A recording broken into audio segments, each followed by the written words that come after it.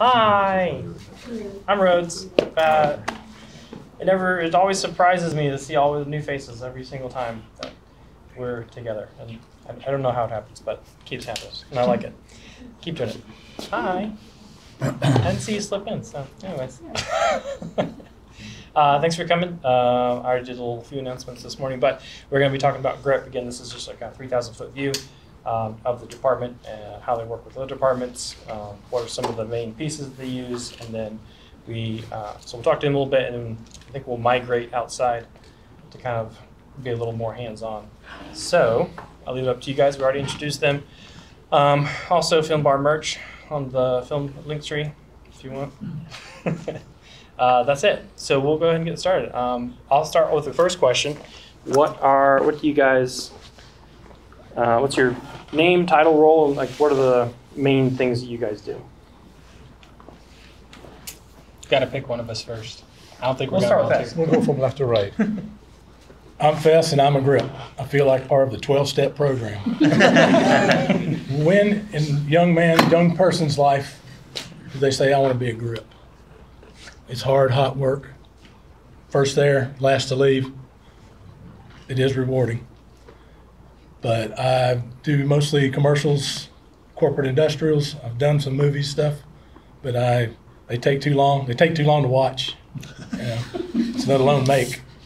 But a bit of my background, I rolled my first road case onto a Doobie Brothers stage in 1975, and I'm still pushing road cases. Nice. I do corporate events, conventions, trade shows. I've built scenery in this building for 5 years. 25 years ago, and it's coming full circle. But I do rigging as well. These video walls, I hang these video walls all across the country, convention centers, hotels. I don't do the high steel rigging anymore. It's not that age thing, I guess, but yeah, it is. But that's it in a nutshell. Thank you, Fess. What is high steel rigging? Climbing up on top of arena, dropping motor points, and hauling up light trusses, and now video walls. That's only come on the scene in the last 15 years or so. But the heavy lifting, using 1-ton, 2-ton chain motors.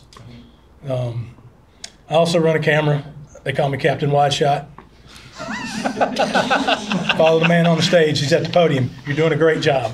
But I do some camera work, but I'm grip and rigging, and that's a passion. Eric. My name is Eric Olson. I am actually a one-man band who does pretty much everything: shoot, light, and rig up the set or the things that we use for video production, both in the corporate world, industrial, narrative, independent films, music videos, those type of things. I've gotten my start in television news about right when they put away the film cameras and introduced video cameras back in the early 80s. A long time ago. Oh, yeah. Yeah. And so that's how I got my start. But I've always been around cameras. But GRIP is, as Fess told me today on the phone and reminded me, is basically what it is. It's camera support and light support. That's the technical definition. That's what that is. Camera and lighting support. When I say, okay, I'm going to gaff, which means you set up lights, and you've got to have light stands for your units to set up for a set, maybe a narrative or commercial or industrial, corporate kind of a situation. If I'm called out to do that, I expect, if the production is big enough, for a camera department to be there already, who has their own grip equipment, a grip truck for camera. I don't combine both light and camera grip. I either have my own camera gear and my own camera grip, and then when I show up for a gaffing job, I just bring my lighting support systems. And that's basically what I do. Pass it on to you now, sir. Nice. Unless there are any questions. Silent group. My name is Jeffrey Griffith. I'm probably the youngest one on this board. A little bit. So I would probably be a lot less traditional than these guys in the sense that I'm all 90% self-taught besides what I've gotten to learn on sets with people along with them. My background is having worked in LA more on the front of talent side for a while until I realized that the only people that work consistently are the ones behind the camera, not in front. So I've been kind of teaching myself and learning about grip for the last 10 years. I would call myself a gaffer grip combo because I tend to work on smaller shoots that tend to look at like sub $20,000 type shoots. And so I'll come in with a package with my van where I come in with the gaffer's equipment, which is all the light heads, and then I'll come in with grip as well so I can do a full support package for a small production. And so that looks like for me is my way of learning has primarily been I have to buy it in order to learn it. And also I come from the school of YouTube. So most of the things that I'm learning are, a lot of times I'm getting experience on set from people that have more experience, but because I haven't had the connections for as long as most people, my learning experience comes from, oh man, I really want that big old stand right there. I'm gonna save up for a while, I'm gonna buy it and figure out how to use it. So I will also preface it, if you hear something from these guys and then I say the opposite, go with what they said. No, because you learn from everybody. Listen to what everybody says. Information's like food.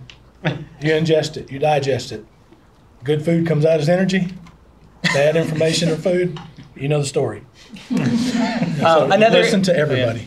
Another thing I'll say is that grip is really interesting because it is all a terminology. So there are technical names and then there are set names for everything. And almost every shoot I've gone, people have different names for everything.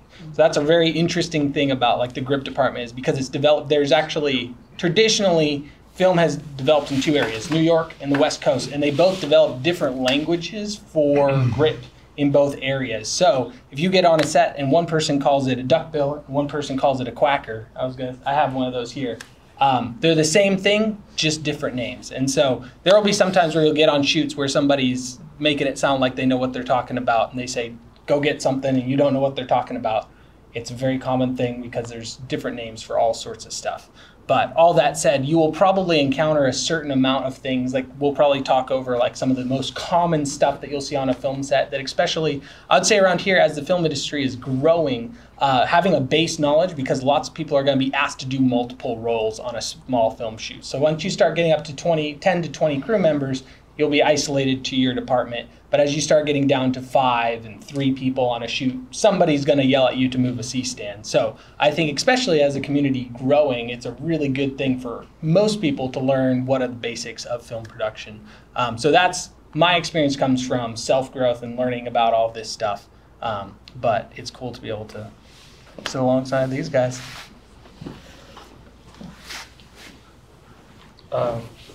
Second question. What are some of the main roles that you'll see in this department? Anybody can? Key grip, best boy, grips, Yeah. dolly grip, carpenter grip, Can you explain a little rigging bit grip. about like, why there are so many different roles? Just specialized. Dolly grip, specialize on setting of the track up, making sure it's level, straight. Focus on just the grip, just the dolly, and that can be the Dana dolly setup that was here. It can be Chapman dollies, could be homemade skate dollies. But there again, it's on the bigger sets with bigger crews.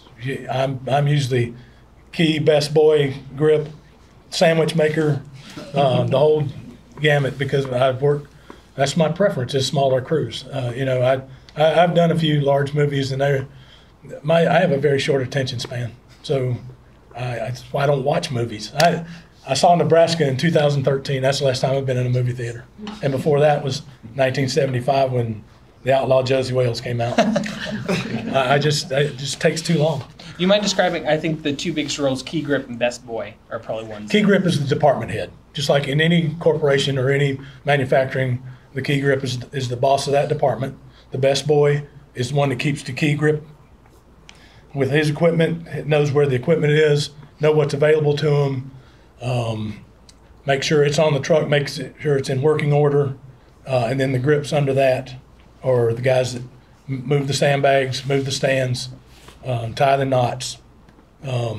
Knots are very important. I have cut me off when I get too long, because I have an all-day presentation. But I will That's keep next week, folks. I'll keep it short. But that's the two prominent roles: is key grip, best boy, and then, which is the assistant department head. As far as I understand it, key grip is going to end up being more paperwork, office-y, kind of a little bit more. They are best boy is going to be more hands-on. They are the direct liaison to the DP Yeah. and the gaffer. Yep. But they're also the engineer. That I need this size stand for that size light. You know, generally. On larger sets, it's generally important to let grip do their job and don't touch their stuff unless otherwise told to. It's dangerous. There's a lot of moving parts, a lot of heavy. Yeah, speak on that. Yeah, a lot of moving parts. But it's all physics. It's, for every action, there's a reaction, and what goes up comes down.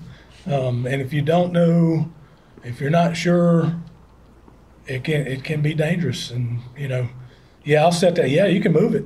Yeah, you can turn that knob.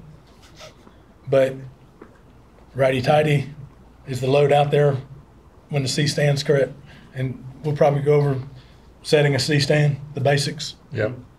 I think, you know, FES is really about safety. I think it's important to know, you know, as he said, what goes down, you know, what goes up must come down. I mean, you know, righty-tighty. I preach it all the time when one sets up a C-stand with a grip arm on it, that if the grip arm is on the wrong side of the grip head, it's going to loosen because it's lefty-loosey. You got to be on the right side, and that's just a safety thing. And, you know, And I would not call somebody out on it to show that I know more than they do, and I don't know more. You know, like I said, you learn from everybody. Oh, yeah. And if you think that you know everything, you are mistaken. I learn every single day. Yeah. When I'm in my workshop, today I learned something. But the safety aspect of it, because I will, now you got my feathers up. Now I'm a safety. I have my 10-hour card, my 30-hour safety. Really safe. 10-hour card, 30-hour OSHA card, and I am okay. I'm proud of the fact that some people don't hire me because I'm too expensive and too safe. I'm okay with those, but safety is the utmost in grip world. You know, sandbag on everything, even in the studio. It can be a small sandbag, you know, but sandbags. Never underestimate the power of the wind. Never underestimate the power of the wind. Repeat with me.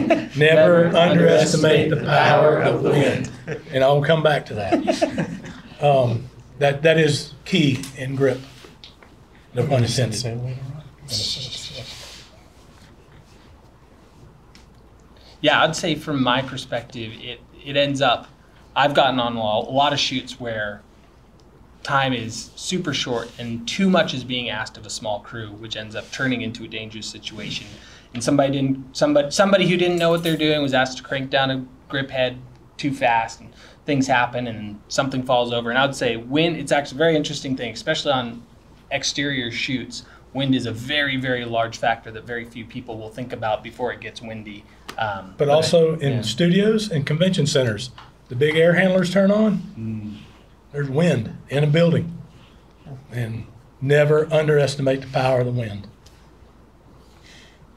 Nice. I think another interesting thing about grip is even if you are on talent side, there's an interesting aspect of working. Most actors are going to be expected to work around grip equipment that may be set up close. Lots of time on bigger shoots, you'll have a wide berth, but something to be aware of as well is just navigation and body awareness. I've seen too many times where somebody doesn't have too much body awareness and they hit a stand, and hopefully somebody like Fess has been around to set it up so it doesn't fall down. That's an interesting thing. It's just having awareness on a shoot about what somebody else is working with and setting up, because for some specific shots there might be a lot of equipment in order to get one specific shot, and then the actor is going to be asked to bring it out. And even if you're working as a PA, you'll have to do the same thing. As you're walking through set, there might be a C-stand halfway through the doorway, so now you have to pay attention to where you're standing and walking in order to get through safely as well. So I think even if you're not going to work in that department, it's being aware of all of the stuff that'll be around and all the edges and And the fact that most of it should be set up to not fall over, but I would assume that if you touch it, it will fall apart immediately. It's probably the best way to think about it. My favorite grip joke, when somebody walks into a stand, a man walked into a bar.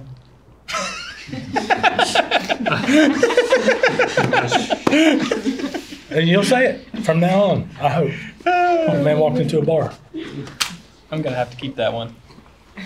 Feel free. Does anybody have any questions? Any horror stories? Too many. Got a good one for you.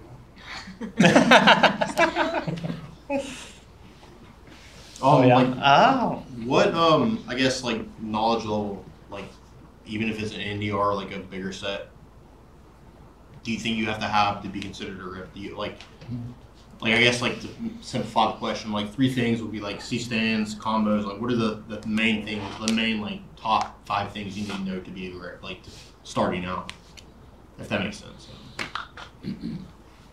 Well, I think it's important for anyone who wants to start out is to go to, what is it, you mentioned it earlier, I think it's YTU, go to YTU, it's a great school, ever been there? YTU, have you heard of it? She says, yes, I've heard of it, go there all the time. YouTube University, they'll teach you, I watch it every day, they got stuff, products, I'm a gearhead, I love gear, right? I always know what's coming up. Aperture made an announcement the other day, I was all over it. But I think it's important to know how to, as one who wants to get started, learn about a C-stand. What does it do? How do you set one up? How do you collapse one? Because if I have a PA or PAs on the set who are willing to help and say, I want to help, I'm learning. I said, well, here's a beefy baby, go set it up for me. And they'll start turning all these knobs and the thing falls apart and they don't know which knob to turn and how to set one up. Very basic things. And it's okay if one doesn't know, and I'd be glad to show them, I teach them. But then again, like he says, and Jeffrey also sustains the fact that we got to be safe. We got to know how they're put together. There are some C-stands, and hopefully we'll get a little bit of a chance to play with Jeffrey's toys. His chrome here that he brought. There are 3 or 4 different types of C-stands that are made by different manufacturers, and each one has a different way of getting the turtle base, the legs that you see there, spread apart for them to set up.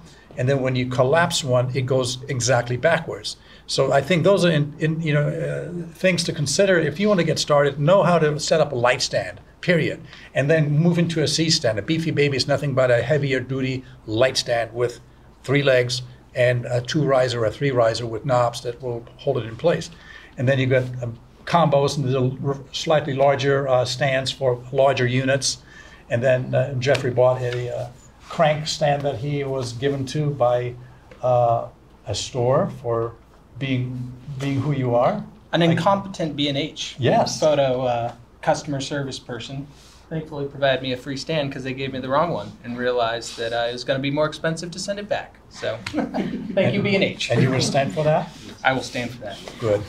Don't be afraid to say, I don't know. Yeah. Yeah. It's better to say, I don't know than have something bad happen. And it might just be bad like you tear a flag. Or it might be that flag falls and hits the actor in the head, you got a red knot here, you're done for the day. And just so for the rest of the And as a good grip or key grip or best boy grip, they will understand and take the time, and they may say, I can't explain it right now, but let's come back to it. And I am not afraid to give up information, teaching, because it's all about safety on the set. No running. What's running do for you? Creates a dangerous situation, and it looks like you're panicking. And it causes wind. He's getting it. If your client sees you panic, they're going to panic. And in the corporate world, that's not a good thing. So you can walk faster, you can take longer steps, but running is really not a good idea.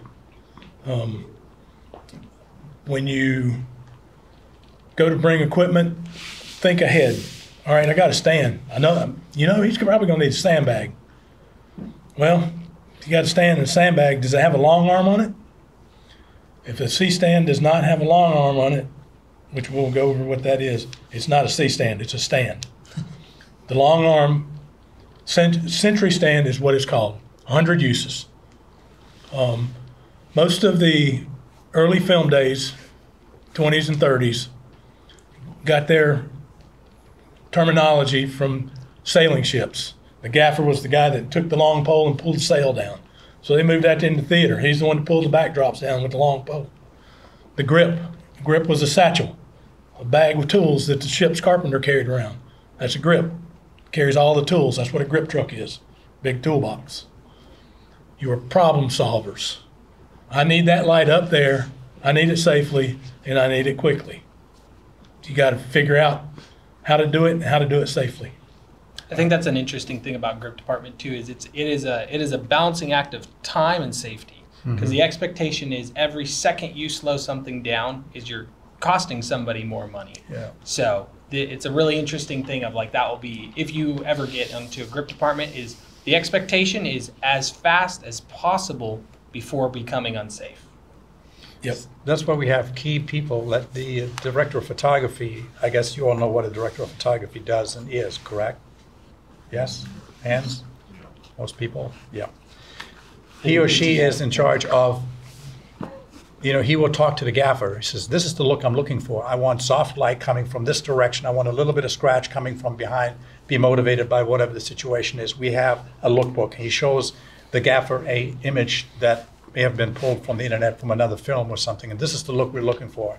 And the gaffer would then know exactly what tools to get to create that particular look. If it's a soft look, a soft light, warm, cool, whatever it is, the gaffer would know what to pull out of the truck. He then communicates through the walkie to the best boy, go get me this.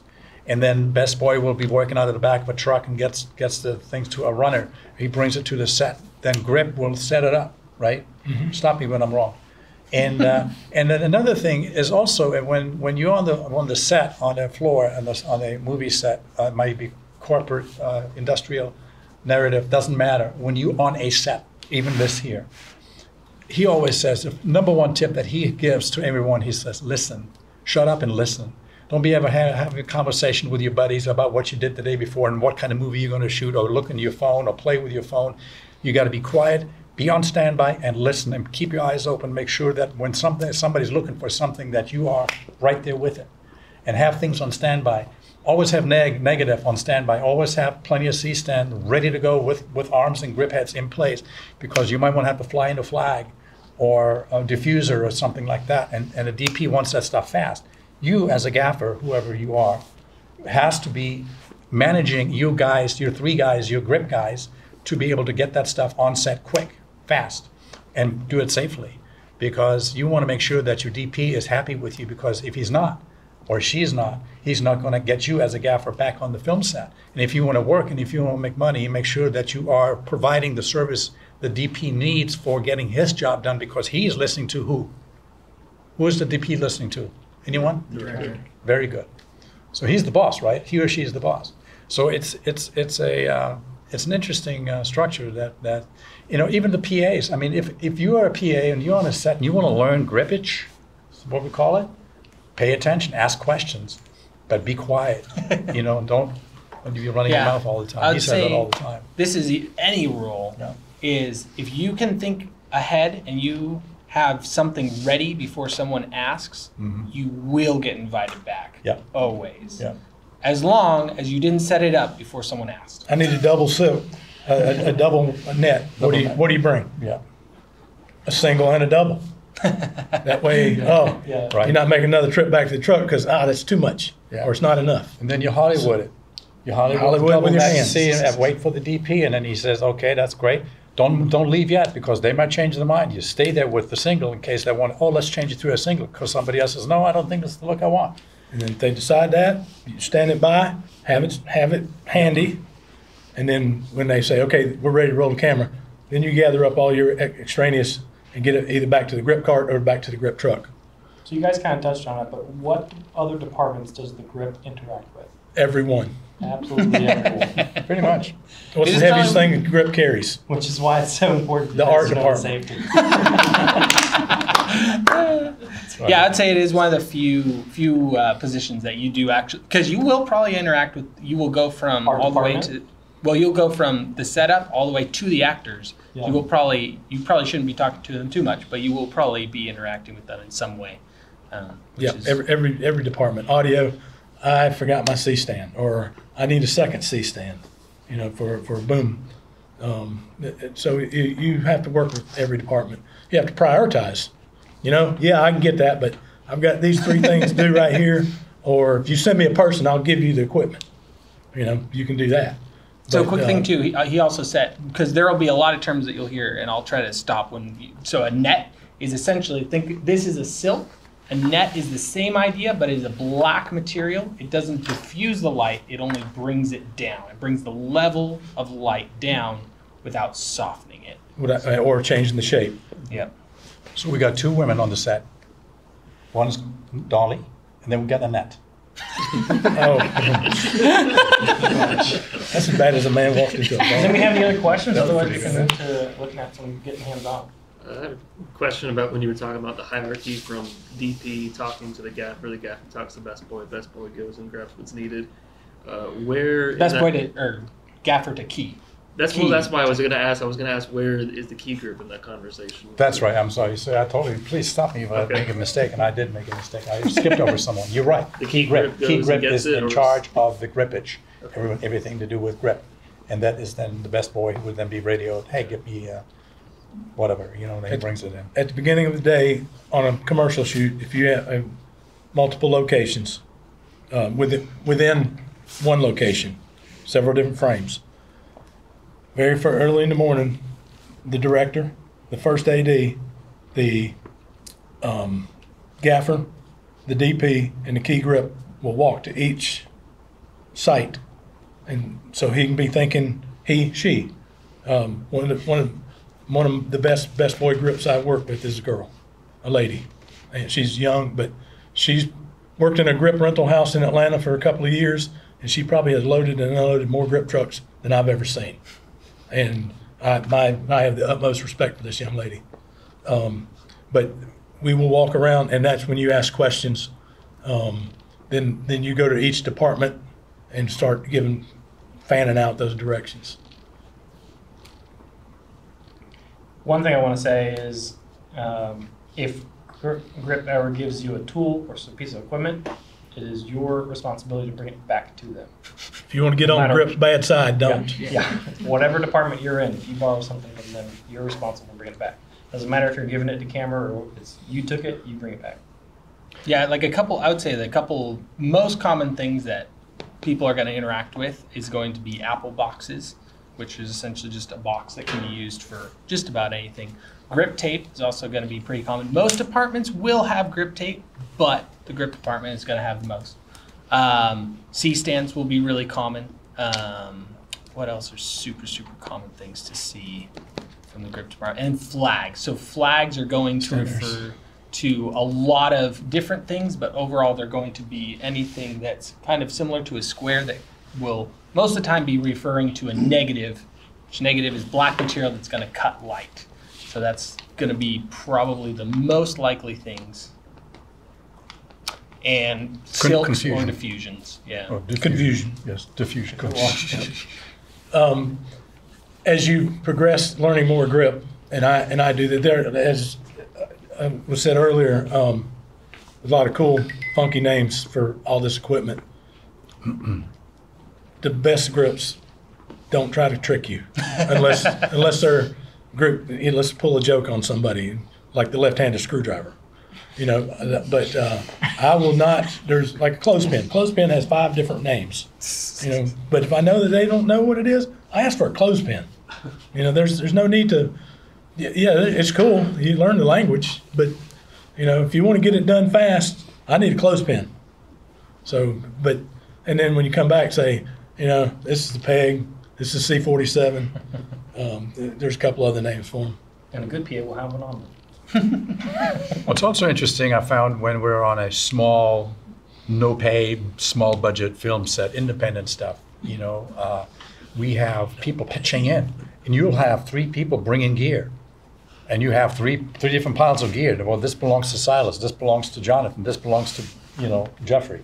So I mark all my things. I put my name or my little sticker or whatever on everything I own, from batteries to cables to chargers to Apple boxes to anything that is any of value, and everything that I own is very valuable for me because I paid a lot of money for this shit. You know Right, what I'm saying? and a lot of the little small, like dolly blocks, dolly wedges.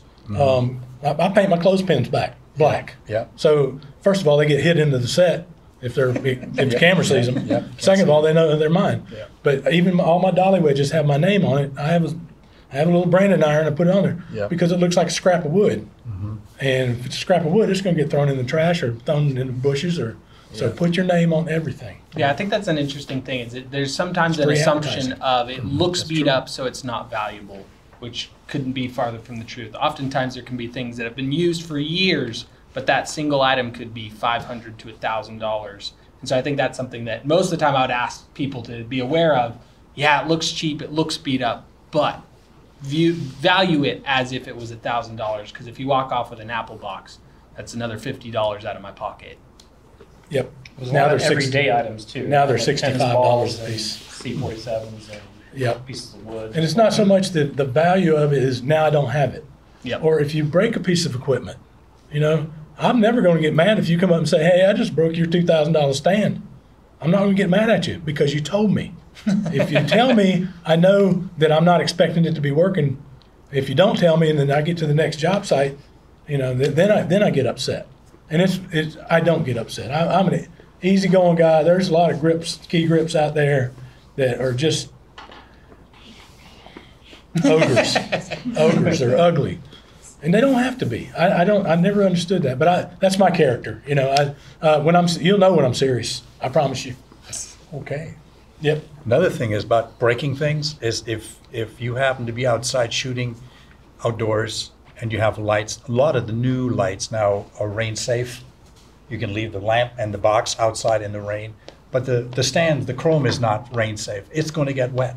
And if you bring the stuff back in and you put it in the truck wet without wiping it down, it's going to rust. And it's going to really make this guy very unhappy because his stuff is going to start rusting. And he's not going to like it. So Even more true with soft goods. All Oh, your yeah. flags, rags. yeah.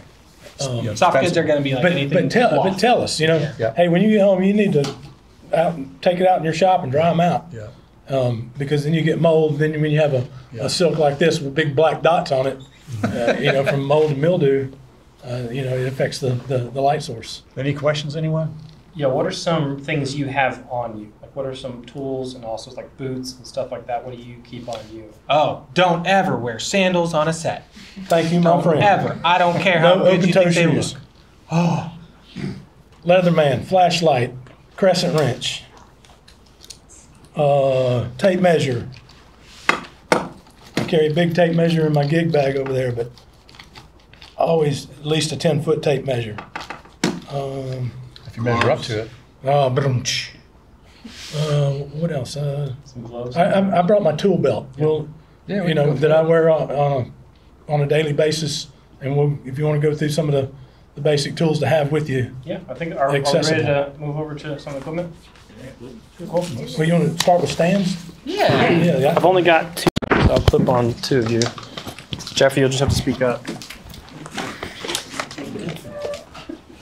I'm a way behind the scenes guy. And what do you mean no money? So, start off with, actually, What he just did, I don't know if you saw that. If I may start, I don't want to put you in a bad spot. But if somebody hands you if I hand you this and you grab it, you're going to grab it like this. You're going to crush my fingers. Gotcha. So you always want to grab a C-stand with the arm like this, because if you grab it like this and somebody else gets it, you're going to lose your fingers. So that's one thing that I try to always be mindful of when I grab one of these things, is to grab them this way. So,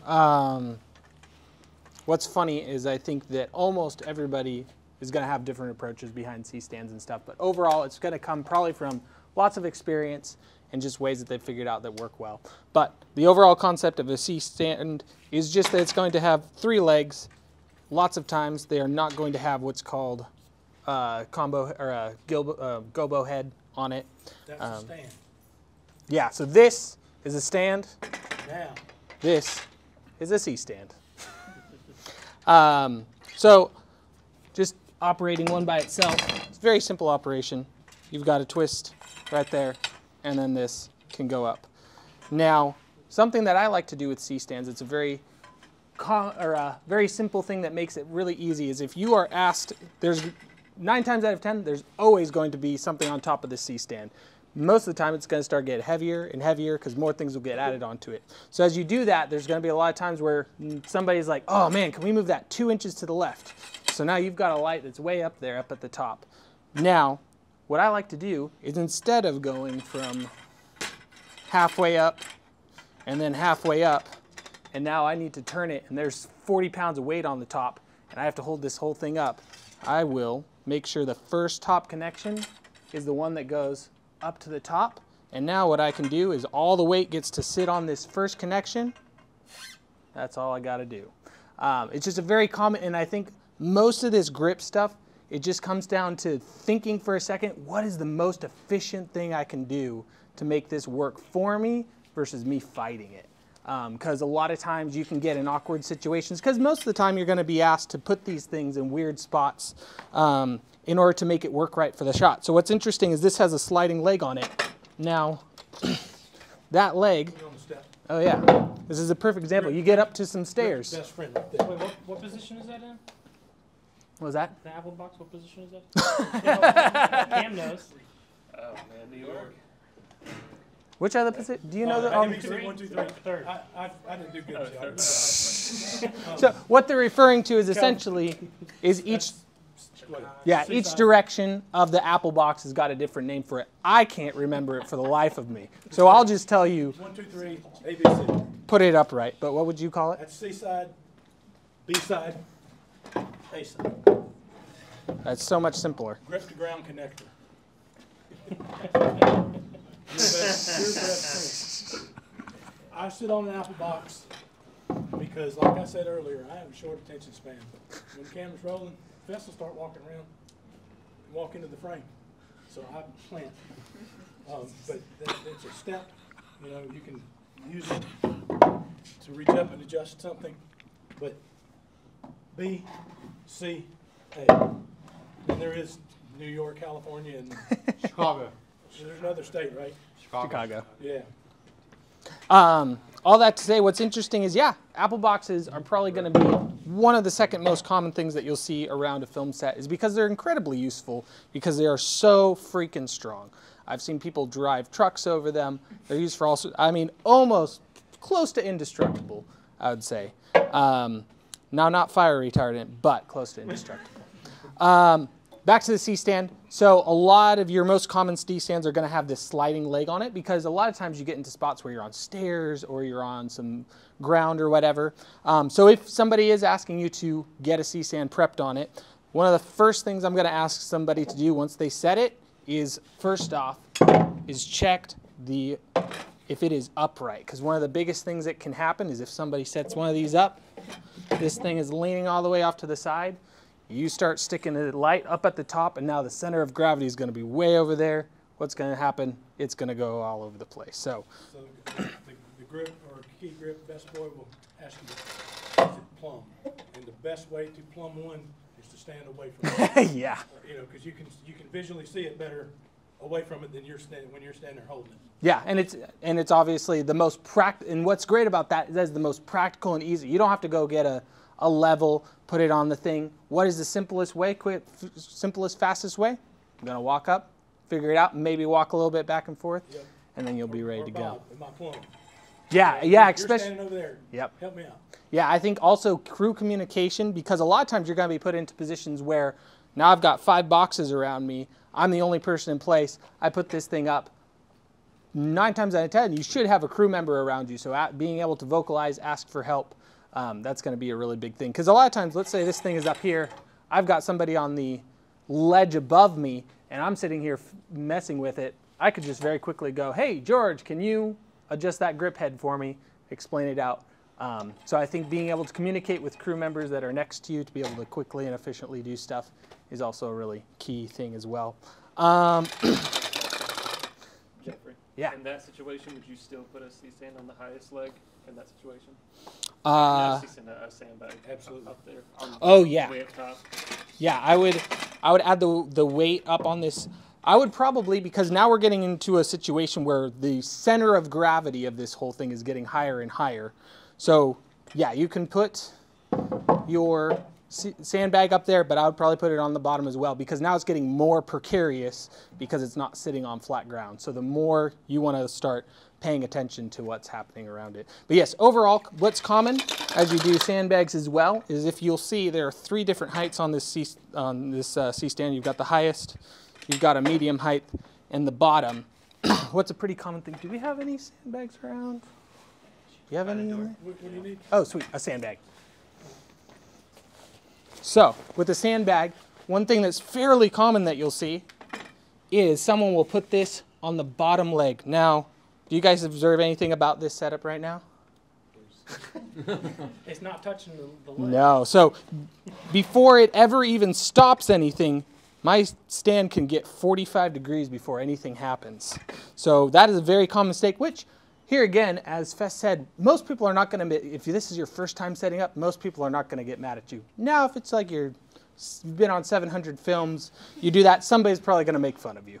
But You won't make it 700 films. yeah, you probably won't. So what you want to do when you bring a sandbag over to a C-stand, you look for that highest leg first. You set it on there. Now, what's interesting is I'm pretty sure this is what you'd call a shot bag, right? The bigger ones? That's sand, I think. Oh, so shot would be, shot would be where it's actually filled with little metal balls. This is still a sandbag. But because this sandbag is so big, I've still got some room. The next thing I would do personally is I would grab this guy, get this up to the height that I want, and set it right on there. So now I know this weight is pulling down. Is that what you'd probably do, or how would you do that? Before I'd go high, because then you've got a higher center of gravity, Yeah. I'd probably cradle around the bottom Oh, nice. like that. Yeah. You know. But you want to put it on the highest leg, just like your arm. You want your arm out over you go in there. Yeah. That was the last step. As he was just about to mention, is that once we start turning this into a century stand or a C-stand, is as you start adding weight onto these guys. So we have our weight on the bottom now. I'm going to pull out this arm.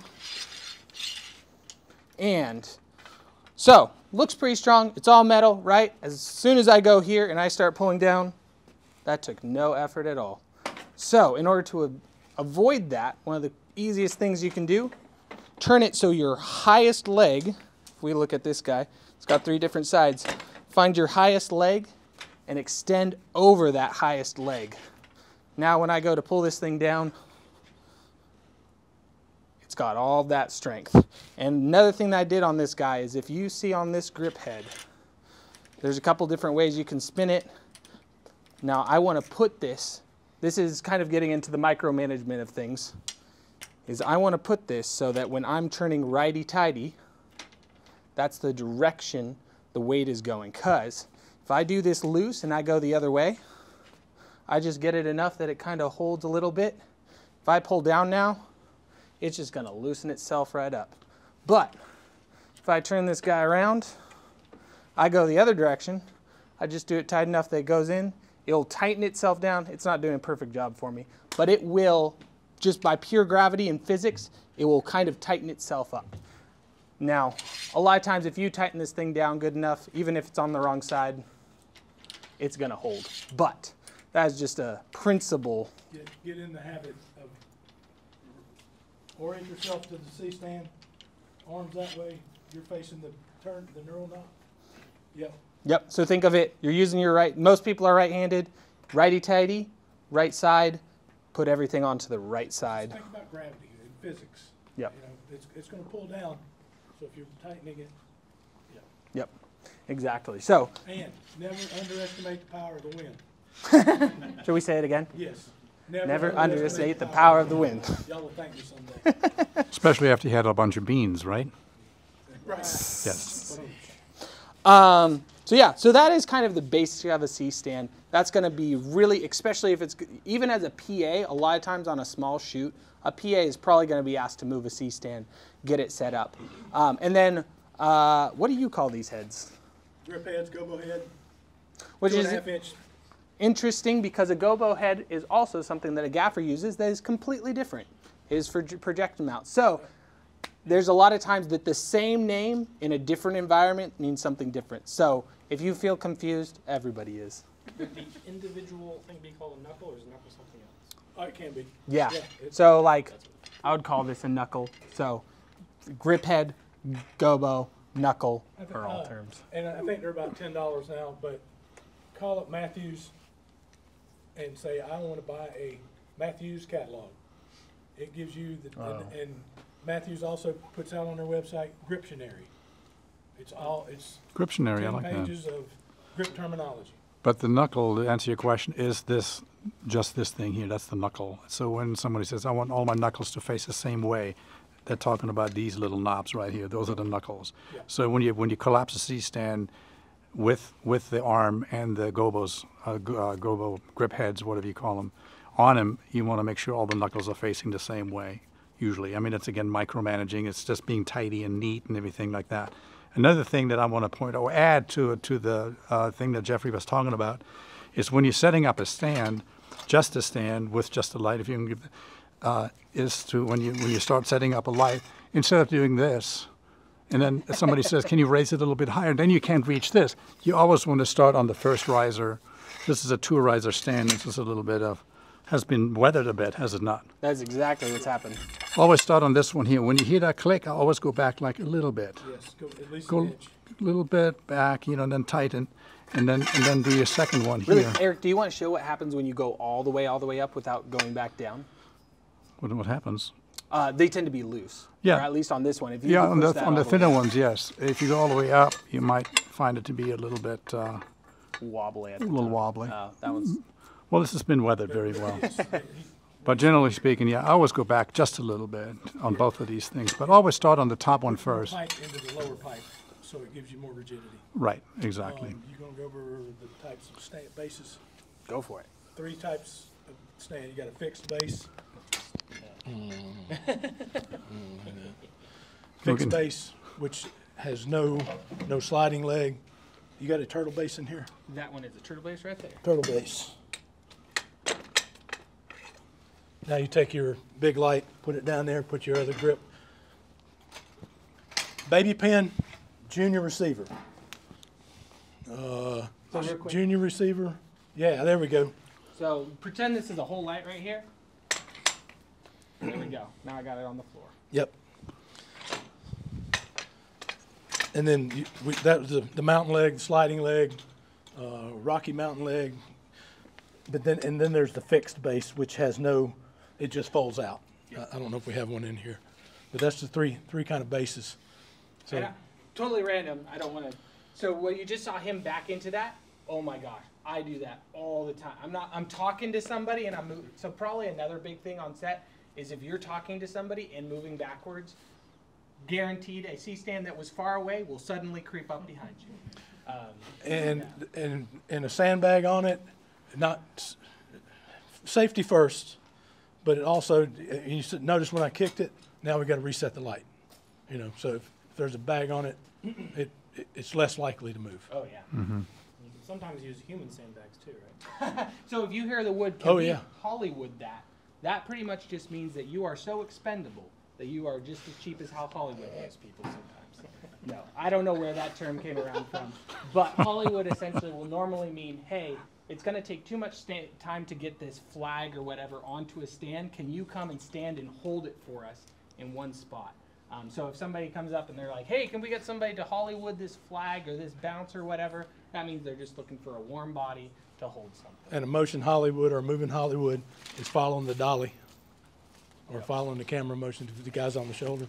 Yeah. And here again, most of the time on a shoot, if you look, if you're sitting there being like, I don't know what's going on, all you have to do is just ask somebody, what do you mean by Hollywood? Any reasonable person is going to quickly be like, oh, that just means can you go grab that for me and hold it for us? You want to Hollywood that for me? That's what he's talking That's it. about. Just hold him, a human light Fine. stand. Yeah. And get to where you can see around it, so you see. Yeah. Use the shiny so you can Yeah, if you want to use a reflector like the see shiny how the board. lights. Put it on somebody's shirt. Over here real quick. Stand right there. That's next month, Gavin class. Yeah, but Oh, that's but right. A grip is still going to be asked to do this most likely. It's Or a- probably or a what the grip's PA on would set. most So likely- it's like, hey, we want to put some light onto the side of Chad. So now we don't have very harsh light, just kind of the regular thing. But something as shiny as this, if I just go, boom, look at how much his face just lit up. Grip, camera and lighting support. Non-electric control of light. Bounce it, diffuse it, soften it, heat it up. Non-electric control. Yep. Basic grip. It's probably one of the most common ones that are going to have way too many names. What would you call that one, Eric? A quacker. Quacker. That's what I call it. Duckbill. What's the name on it? Got it on there. It says impact. MRS. Plate clamp. Plate clamp. So when you were talking about the Platypus. grip heads, again, if you have an arm with a grip head on it, again, it needs to be on the right side, right? So if you're putting something in, like the quacker, or what do you call it? It'll go in there eventually. I never heard that. So you can set it up either, any way you Learn like. something new every day. Throw on that on So there. another thing, like let's say you're watching Eric set that up. You can probably presume if he pulled out that quacker, he's probably going to ask for a beadboard right after that. So if you're a really good grip, you want to keep working, you're going to go get that beadboard before it probably will be somewhere nearby on set. Or you'd probably Or bring, bring it, it in. with you. If you have to run to the truck, and never go to the truck empty-handed. If there's something, if it's not working, it's jerking. Yeah. You know. Because essentially the principle is it might have felt like, oh my gosh, that was 30 seconds. Why do I need to see 30 seconds? 30 seconds, 120 times in a day, which is probably reasonable that you'd have 120 requests, is a full hour of lost time. So like literally a 10-second squeeze down of time over the course of 200 times in a day, you can save the whole production 45 minutes to an hour.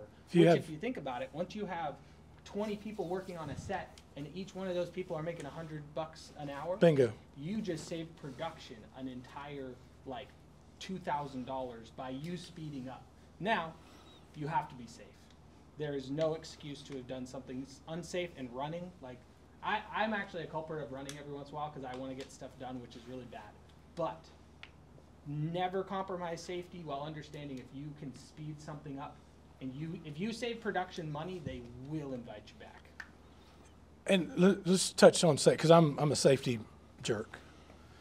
If you're ever on a set and you see something that's not safe and you are uncomfortable, and I don't care if it's a personal safety thing, community safety, you speak up. And if you are afraid to say something, there is an organization called Safety for Sarah. I don't know if you'll know the story about Sarah Jones. She was killed on a railroad track down around Savannah because the director said the show must go on, and they didn't have permission to be there. Her parents established Safety for Sarah, and you can step away from set at your break, call them up and say, hey, we're not supposed to be where we are where we're not supposed to be. And you never have to be the culprit that made the call. But so remember, Safety for Sarah, because it's a group effort. You know, if somebody gets hurt bad, your production's bad things are going to happen. Look at what happened to the Rush set. You know, you had some of the top pros in the country on that set, and somebody got shot and killed. Yeah, if you ever feel like you're uncomfortable doing something or something looks unsafe, you have full liberty to speak up. Speak up, and if everybody says that you're the bad guy, Safety for Sarah. Remember that. Yeah. Generally, the the other thing protocol, though, is to say something Yes. to your department head, and generally, the key grip on any motion picture is the safety. Yes, kind of safety on that is set. correct. Yeah. The other thing is too is that a lot of times too it just comes from somebody being stressed out and asked to do something too quickly, so they're going to push people to do it faster. Now, majority of the time I've seen unsafe things from people. It's not because they actively want to be unsafe. It's because they were being pushed too hard, and just you asking the question of, hey, is that very safe? Can we do something better? Will probably help them recognize, oh yeah, if we slow Absolutely. down for a bit, we can make this 5 times Never more be afraid to speak up. Yeah. I have personally never been on a set where somebody didn't take safety seriously, even if they weren't being safe themselves. As soon as you mention it to almost any crew member, they will recognize it and be like, oh, yeah, you're right. Let's go grab some rope. One of the most common culprits is ladder safety. Those top 2 steps are a misnomer. Those top 2 steps are not steps. And that's why a grip truck carries a 4, 6, 8, 10, 12. Yeah. So I think we only keep saying that because it's such a, I would rather never work a day in another day if it means that I get to keep somebody from getting hurt and losing a limb or losing their life. There's no reason that should happen. It tends to be just entertainment that we're making. Nobody should get hurt. So that's the basics of C-stands. I think that once we're done, what I'll do is I'll pull out my whole C-stand cart because I would love for you guys just try it out. Like, believe me, you could throw this thing on the ground. It probably won't break. And if it does, I can buy a new one. It's great. These ones need to go anyway. But if it breaks, what do you do? Oh, Exactly. gosh. And what am I going to do? I'm going to get pissed off. Can you speak to the bases? Because I know they all open differently. And Yeah. So, common for myself is I like to be able to. Oh, thank you. Are you sure? I'll stick this on real quick. Woo. So there's a couple different type of C-stand bases. I only have 2 with me right now, but these are probably some of the most common that you'll see. So this is the turtle base, which what happens on this guy, if you can see, there's a little thing that says pull up. Now this is new enough that this still is on here, but you probably won't see it if it's old enough. Pull this guy up. What I like to do is just let it spin and then it'll lock. Now, the idea behind these guys as well is I'll put this up on my shoulder. And as you saw, the idea behind what I just did was efficiency. I don't want to sit there and go all of that. I can, with enough time, this is here again. It's just, what was that? You still did it quickly. Yeah, I guess I did. But I'm always, every time I pull one of these out, I am trying to think about like, how can I do this a little bit better? Because doing it 1,000 times a little bit better will make me real good. Is I can just know that friction-wise, this arm is going to come down. So if I go, boom, I can immediately do it. Because what happens if I spend 15 seconds setting up my C-stand? Over the course of a day, I could have cost production $2,000 over a C-stand. So as I can figure out faster and more efficient ways of getting this ready, getting it out to set is going to help everybody. If you are doing it like this, you're probably going to be inside of a house or a small location. And what happens if I go without looking? I'm going to take Eric out. What was that? What do you call? Points. Hot points. If you're walking through a doorway or something else, and the biggest thing is that you want to be able to let somebody know who is behind a certain area. If Eric's behind the wall and I'm coming through, and especially too, what's happening? You're probably rushing. You want to help production out, but you're moving quickly. So if you just call it out, you vocalize what's going on. Hey, hot points as I'm coming through a doorway, you can save somebody getting hit in the face. And make it loud enough to be heard all over the set. points and hot points the same thing. Yeah. Yeah, hot stuff, points, look out. Yeah, you can even just common words of like, hey guys, I'm coming through. Like, you don't have to sound all fancy and stuff. You can just say something super common. Yeah, you could. We could just make the whole film world more confusing. The other thing to think about with it as well is behind you. Most of the time you're going to be thinking about what's in front of you because you're moving there, but if you start going through a doorway and you're twisting, you have a lot of opportunity to wipe people out. The other thing is also a lot of times you might be inside of somebody's house or a personal place where if you damage it, you should what? Tell somebody that you damaged something during the time that you were there. Because a lot of times production will have insurance and some other stuff in order to paint a house. And I know homeowners will probably not be super stoked if you put a hole in their wall. So yeah, so that's a turtle stand right there. This next one, take this off, is what's called a Rocky Mountain leg. And I'm guessing that term just comes from the fact that if you are on a hill, this leg allows you to get onto an uneven surface. So what's interesting about this one, when I put this guy down, there are each one of these legs work slightly differently. Top leg has this little lever on top of it. The second leg actually has a, it's like a little spring mechanism underneath, and then this last leg is attached. So This is the second type of C-stand. So each one of these legs have a different thing going on. So with this one, what I would do is I would loosen this guy up, let it fall down, and then pull the last leg in with force and tighten this guy up before I move it. Now the other thing you can see is I'm keeping this arm up and on. I'm probably going to try to set it above, but now the other thing that I've got going on is I have a little bit of extension as well on the back of this, probably before I move it. So I just want to bring this guy down real quick, just to make it a little bit more safe. The more compact you can make something before you move it, it's probably going to be a lot safer.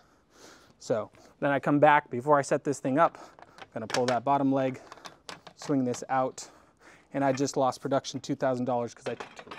No. So the basics of C-stands probably be that. You want to show the different sizes. 20 inch, yeah. 40 inch, 60 inch. Now, I personally actually haven't encountered any of those sizes because I'm on super cheap sets. The little ones, they're slang, it's called Gary Coleman. Very cool. And no offense, Gary. But they're a 20-inch stand for getting in small, tight places. And then the 60-inch, most of the time I use mine for scenery. It's because you start running a light up that high, you want to go to either a beefy baby with a triple riser. So a or 60 inch is probably going to be go to a heavier stand. close to, well, I should know how to run my own equipment, eh? This is embarrassing. I know, right? It's a learning. I'm just going to leave that for a little bit. But anyways. That's a roller, high roll? Is that a high roller? No, this is a crank stand. Oh, the next one. This one's a high roller. Yeah. So that's the basics of the C-stands there. So as you go up, you've got a couple different things that are going on. This is what is most people will call a lollipop. Now, what would you end up using a lollipop for? Putting a 4x flag on. And then what's a flag? 4x frame, flag diffusion. Flags are solid. Flags are a generic overall, but you got solids, diffusions, and nets. Net slows the light down. Diffusion confuses. Those photons coming from the sun, it confuses them. Just like these lights up here, it's pushing it through that silk and it diffuses, it makes it softer.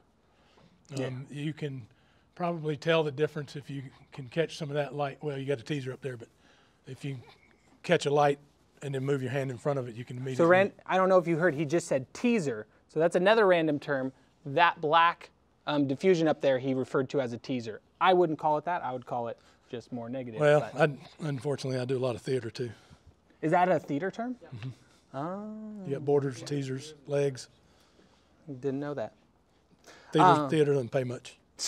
You also want to go out or getting stuff out of the truck, out of the van station. Yeah, I'll do that right after we hit but that is going to be a big thing for me, at least for me on a small production where I'm not going to actually have a grip team. Most of the time if I had a grip team, they'd probably be able to do this. But on a small production, because I also have a lot of other stuff, like I have walkie-talkies, I have water, I'll have all sorts of stuff, is that if there's 10 different people on set that are coming out to the van and grabbing 10 different things, and at the end of the day, I now have the entire truck outside of my vehicle, and the day finishes, and I have 10 people who aren't taking responsibility for the 10 things that came out, now most likely all of production is going to wait on one person cleaning up that truck. So one of my biggest things is going to be ask somebody, if you pulled it off the truck, go find it and put it back on the truck, because it's probably going to move as well. You might pull out an apple box or something else and it's going to move around all day. Keep an eye, try to figure out where it went, and be responsible to put that thing back on, because it's not just about the person who owns the truck. You're actually going to get off that set quicker the faster everything gets put back on. Loading the truck. Every time you move a stack of sandbags, count them. Every single time. Sandbags, they're up to $50 a piece or more, plus shipping. And if you start, I need 10 sandbags, you know what it costs to ship that? So count them. If you're missing one, speak up. And it's a hard pill to swallow, but you lose stuff, you know, especially if you're outdoors. Throw them in the bushes. Leave them in hospitals on top of ducks. I still got one down in the Greenville hospital system somewhere. I've gone to a location before and came back and realized, oh, I left that there 2 months ago because it was just a little random thing that's up. It's probably going to be like a little clamp or something. But. My favorite sandbag joke is somebody broke into my trailer and left me 4 more sandbags because they are a pain in the butt to move. Yeah, so I keep my van in my driveway, and my wife's always wondering if something's going to walk away. And I was like, if they can walk away with it, they might deserve it. Anyways. They did break into my trailer and my shop. Luckily, even the policeman said, "What is this stuff?" It's not power tools, so they can't take it to the pawn shop. So it's such a specialized industry. Yeah. So this next stand that I'm on right now is your pretty average combo stand.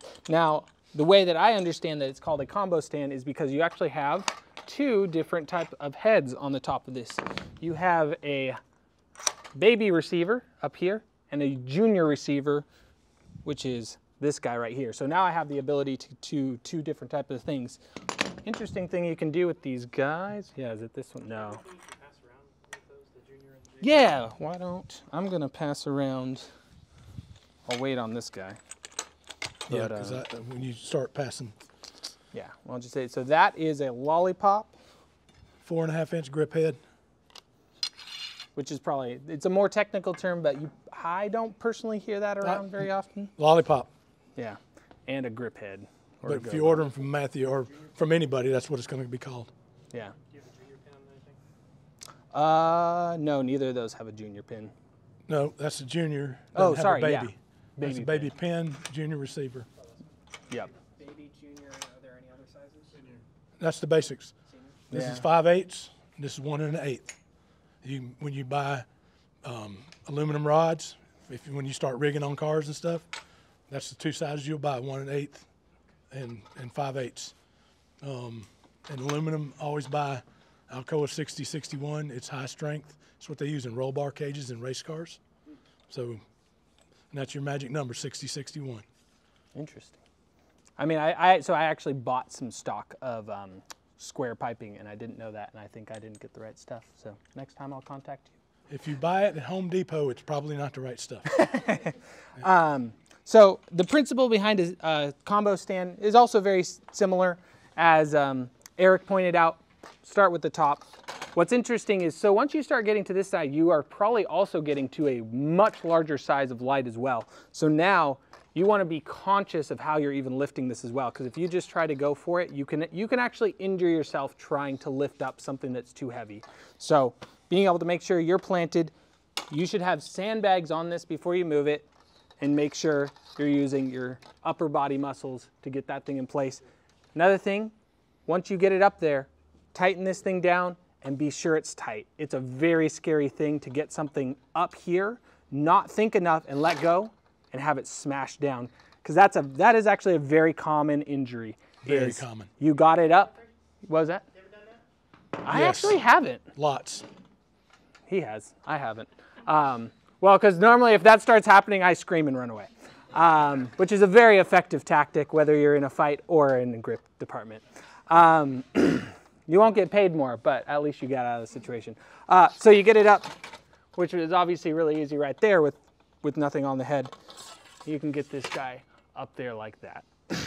Another thing, I just kind of did the wrong thing. I went to the top. I'm just going to say it again, even though Eric said it. So you get to the top, and you just want to bring it down by just about 1 inch. Because what he was saying is that if I get this up to the top, now there's only a little bit amount of metal between its being able to sway back and forth, whereas if I drop it down, there's more metal here to keep it from swaying. Now another interesting thing is I'm gonna put a C-stand all the way up at the top, and let's just watch the top of these 2 things. Now watch, I can reach farther with this guy, but look at that. That is a lot of sway up at the top there. Versus this combo stand, that's about it that I can get. So the reason why you're gonna get some of these bigger stands is because you just wanna be more safe. Up at the top, it's gonna be more secure. And if you want to really get a high with these things, you can take this shaft out of the turtle base and put that in the junior, and then you have a little bit of extension and get even higher. But then again, you want to make sure that you put a nice lightweight lamp on here, not something Or that's a 600. what I use that a lot, but usually it's in a manufacturing plant where the DP wants to kill the overhead light. You put a flag on it and you can run that thing right up to the light and kill it. Flags and something lightweight. Yeah. I think that's a good idea. But For safety launch. never Yeah. underestimate the power of the wind. Wait. Should we all say it again? Never underestimate the power of the wind. That one I've seen way too many times, and I've broken personal equipment with it. So something interesting that Chad just pointed out, this little loop right here is for something that you can do, which is a safety chain, which you can put a chain around, put it onto your light. So even, hopefully, the light will never come out of here. But if it somehow did, you could have an extra chain on here. So if it fell, it has a second option to cling onto, which hopefully you'd never see that in your lifetime. One last thing that I'll point out with this is you probably want to talk to whoever owns the equipment before you do it, but a lot of these stands are designed so that as long as you have this tightened up, you need to get up there, you can put your foot on here, get up and do what you need. Yep. However, I would check with whoever has the equipment because there's newer and cheaper models that get made and some of them can't support that. So before you assume that it's strong enough, I would probably talk to the owner who has it. And that's just a quick conversation of, hey, can I stand on this C-stand or stand on this combo stand? And they'll very quickly be like, yeah, you're good to go. Or be like, no, stay on the ground while you're doing that. Quick note about mountain legs. On the C-stand, you want the mountain leg uphill. On these, you want the mountain leg on the downhill. Yep. So if per se, we probably can't demonstrate. Yeah, you can. Oh yeah.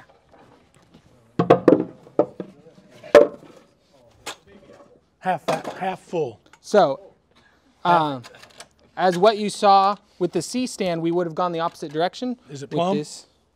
Oh yeah. Can I get somebody to help me? Tell me, Cameron. Am I? A little more.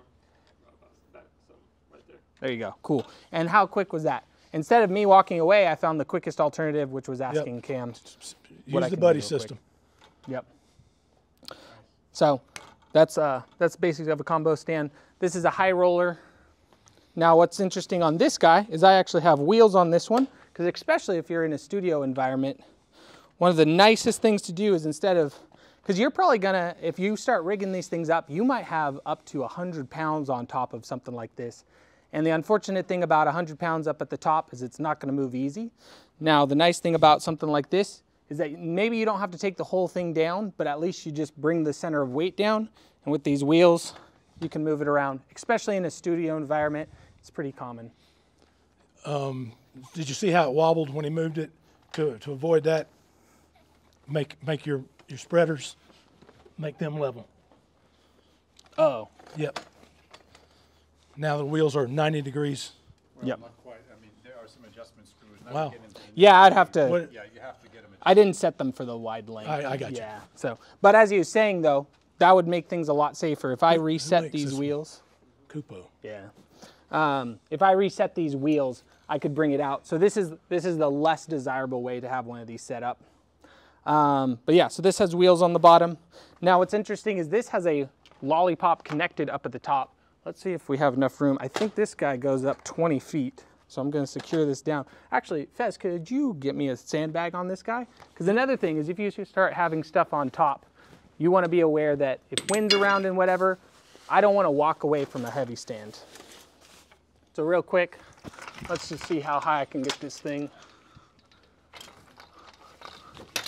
We'll see if we max out this studio. You're there. Oh, not quite. The studio stands the test. But yeah, and I will be honest, I will probably never put a light that high up. There's no reason outside of being in a studio where I could connect it onto something. This is a very dangerous way. You're more likely to put grip Yeah. up there, flags. Have you ever done that outside that high before on a family film? Yeah. Did I like it? No. He gives you the willies, man. Like, Yeah, is that he- like the only option in that situation? Just yeah, if you go that high, put tie line on it. Put three tie lines and tie it to a car, tie it to a fire hydrant, to a tree. Yeah, but like as you saw, as I got it up there, we were close to one of those poles. So if you got a ladder in here, I could have Tie attached it off to that, sure. Yep. So now I still got it up there and everything, but Cool. yeah. Thank you guys. We're gonna stop recording, but I think they're gonna open up the trunk, and you guys can take a look at that for a Not little the bit. trunk. That sounds like I've got a dead body. The trunk. The truck. Okay. He does have a dead body. We actually filmed it. If you haven't seen that, you should go see it. But thank you guys for coming out. Hopefully you learned some cool things and some safety. And I think this stuff is to play with. Yeah. So Yep. all this that's out, and don't just observe it. Like literally pick it up, play around with it. Because if you get Feel on how my heavy set, it is. yeah, if you get on a set with me and you've got a little bit more experience with the C-stand, it's great. I'd rather have one of these broken than have somebody who's inexperienced. So. Cool. If you break it, tell them. If you break it, tell me. And Actually, if you break it, I'll be fairly impressed because these are fairly strong. thank you, Will, and 98 Central and Pronk for hosting us and everything.